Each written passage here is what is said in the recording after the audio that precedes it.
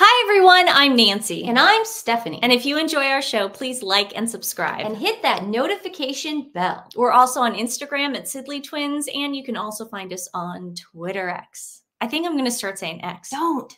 Well, because of Twitter X last night, we were informed that, well, actually, we first saw the raid. P. Diddy's homes, his Miami home and his Beverly Hills home, were raided. There's been rumblings throughout Hollywood for years. This isn't the first time it's been brought up, so it really didn't surprise me.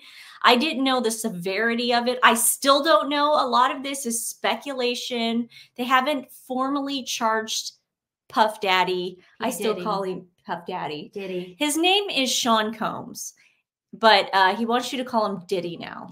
First it was like Puff Daddy, then it was Puffy.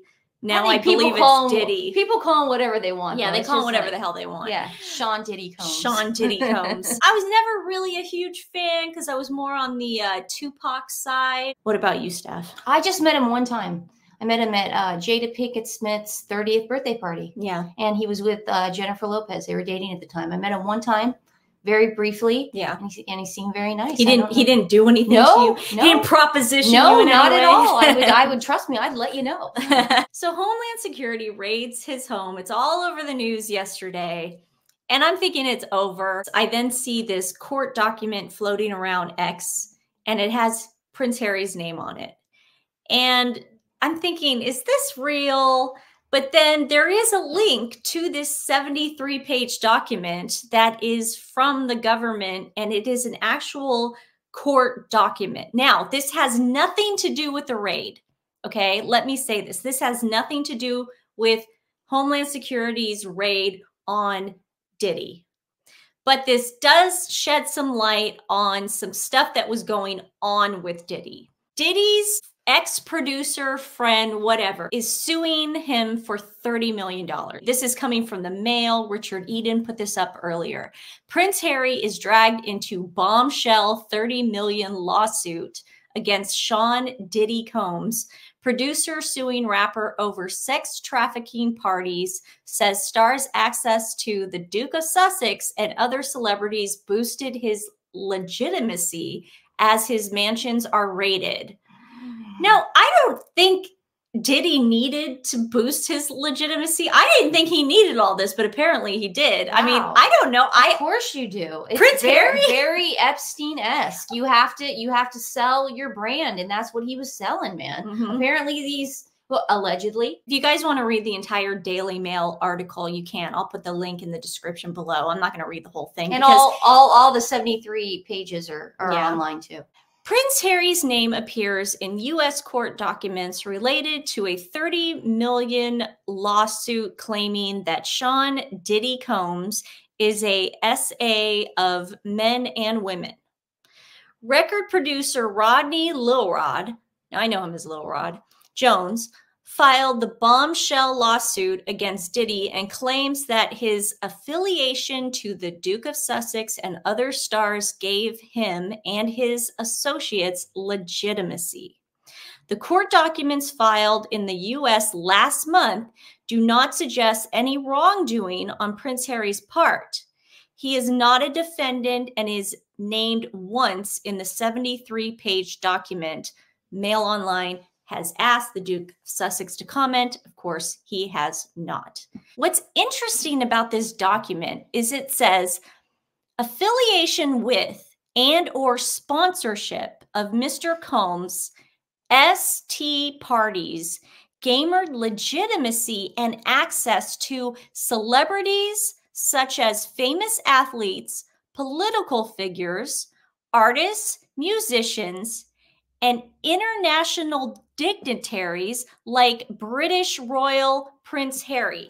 Now, what's interesting about calling Prince Harry out is they could have just said, and dignitaries like the royal family, and left it at that. Or members of the royal family. Or why didn't they mention an athlete? Why didn't they mention a political figure? Or an artist or a musician? It's just so interesting why they would put out Prince Harry. Now, you got to understand there's a connection between the Kardashians, Diddy, WME, and Meghan. Yes. Now, we have speculated, and this is all speculation at this point, okay? This is all allegedly. This is our opinion. This is coming from our brains, nobody else's. We did not hear this from anyone. This is just kind of like theorizing, okay? Meghan's got to launch this American Riviera Orchard, whatever it is. Okay, she's got to launch it, whether she likes it or not. Okay, I'm sure she is throwing dishes and freaking out right now in Montecito over the tragic Culver City, over the tragic news of what's happened to our dear, beautiful Princess Catherine, because it's taking away the limelight from Meghan. And I'm going to say it. I'm sure Meghan is not happy about this news. And I'm going to say this too, because this is my opinion. I think Meghan wishes it was her. I do. And there, I said it. And it's bad for her brand. So this is the thing. I believe there was going to be an Easter launch either way, because she wanted to get out in front of the royal family doing those Easter pictures and that Easter walk that they do every year. And I think in her head, because Harry and Meghan had no idea, no idea this was going on. They were completely blindsided. Duh. The palace announcement said that Princess Catherine was coming back after Easter. And we were all fine with that. We were great. Well, some of us were fine with it. But that's when they thought she was coming back too. So the perfect time to launch your crappy website would be Easter. Yeah.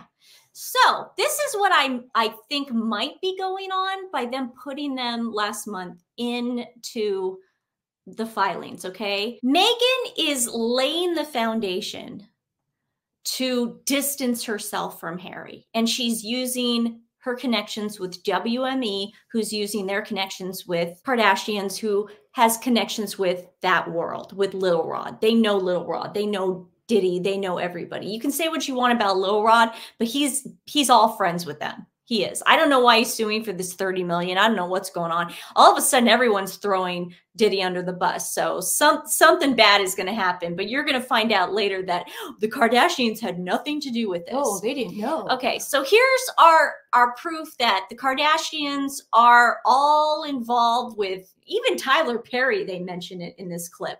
But I'd also like to remind everyone, Corey Gamble, Kris Jenner's boyfriend, has said repeatedly that he grew up with P. Diddy, and he is the uncle, the honorary uncle of Diddy's children. That's pretty close. Yeah, that's pretty close. I mean, if you're calling someone your uncle, I would think that you're in that world. Yeah, and that's what scares me. Like, what was he doing on a ski trip with Harry? Like, what more collateral did they get on that guy? Terrifying. It's terrifying, but you know they did. So here's our clip from Kardashians. They're talking about wanting to buy their own airplane. We got a family aircraft. Yeah, we did. Kardashian Aviation. Oh. Yes, can we get? I want a 787, John Travolta style. Pimp it out. You have $30 million. We need a $5 million aircraft. We need the money. So every I thought we just wanted $6 a million. plane. Tyler Perry offered to sell me his plane. Wait, excuse me. We're going to get a 787.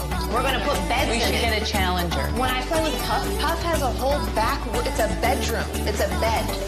Not really. I do. Oh my God. So when she referred to Puff, that was referring to Diddy, Sean Combs. Got a big bedroom in the back of that plane. So, and this, they've been friends for years. You can just look it up, Google it. He goes to their Christmas Eve parties. So, and even more so after Corey Gamble got into the mix. Again, you don't call someone Uncle Corey if you're not in that family. So there was a reason Harry's name was put on there. My opinion, allegedly. I think there's a reason he was singled out. I think Meghan does need to distance herself from Harry in order to distance herself from the royal family, because now every time Meghan puts out a product or she tries to launch this stupid lifestyle brand, whatever it is, if she tries to launch it, it's going to be tied into, how dare she do that with her sister-in-law, how dare you, sick with cancer, and her father-in-law sick with cancer. It's all going to be tied. If she gets rid of Harry and she makes him look like the villain, she's going to have a better chance at selling her crap. She's not going to have a good chance. It's not going to be positive. It's not going to do well. But she's willing to go this far. Dumping Harry's going to be the least of her worries. She doesn't care about that. She has a better survival rate. Her survival rate, exactly. If she was like calculating it in her brain. Now that's our opinion again. It's yours. I have a different theory about this. Let's hear it real quick. I believe that if you're going to name names in a court filing like that, it's a little too comfortable. It's almost like I feel like they were at a party or something and they were shopping around the idea, hey man, like, you know, I'm doing this with X, Y, and Z, maybe you could be a part of that sometime. And I bet Harry was like, sure, no problem, you know, and that's why he was named. Harry has admitted to being part of that clique. He's going on ski trips with Corey Gamble. She's hanging out with the Kardashians at the Beyonce concerts. We all know that they're in that world. And Tyler Perry. And Courtney Cox. He's hanging out doing mushrooms at Courtney Cox's house. They're all in that world. So it wouldn't be the weirdest thing for that producer guy to, yes, file that lawsuit and then name a name that possibly that really did happen, where Harry was like, sure, I'll hook that up for you. Well, the thing about Epstein, it's access. The thing about Epstein, and we have to remember the Epstein case at the beginning of all of that rigmarole. Listen, Kevin Spacey was named out of that. And we all know how Kevin Spacey got to the throne room and took that picture. If you promise people access to things like that, they're going to want to join that club. Mm-hmm. And Prince Harry at one time had a hot name. Yeah, I would want to hang out with Prince Harry. Like he was selling access to people and places and things. I think that's what they thought they could do by planting Meghan inside that family was give access. I'm sure the Marcus Andersons of the world and all those other people thought this was going to give us access into this world, and it just didn't work. It didn't work. Their plan didn't work, and Harry is turning out to be a dud. That's the thing. Harry's turning out to be nobody. Well, they weren't able to infiltrate the royal family. Exactly. They tried, but it didn't work.